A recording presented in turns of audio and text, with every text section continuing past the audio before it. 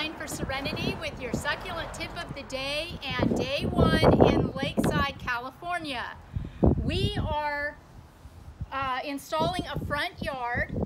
This is an eastern exposure, so it's going to get full sun pretty much all day, and this area of Lakeside is zone 10A. So that means that it can drop into the 30s and even a little below the 30s in the winter time, and as many of you that live in the area know, we can get into the triple digits for extended periods of time in the summer. So I chose plants for this installation that are fairly tough. Are they hardy?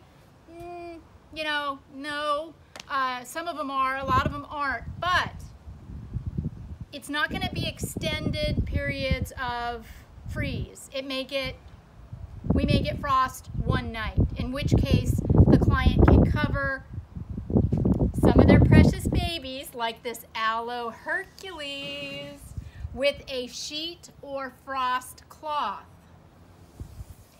Planting now in fall is, I feel, the best bet because I'm more concerned about summer heat than I am about winter freeze.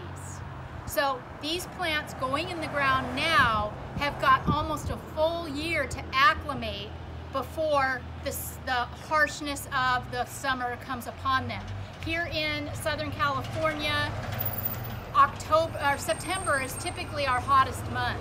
So this will give the plants plenty of time to kind of get their bearings and get used to the conditions that are going to be coming. This garden is going to be filled with some really fabulous specimens. We took out, I don't know how many yards of river rock. Say hi to Miles. You've all missed Miles. Miles is back.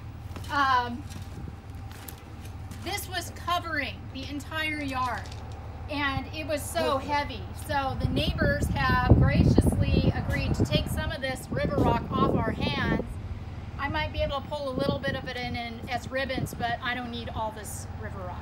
Remember, I like to work with the darker gravels and rocks because they really make the plants pop.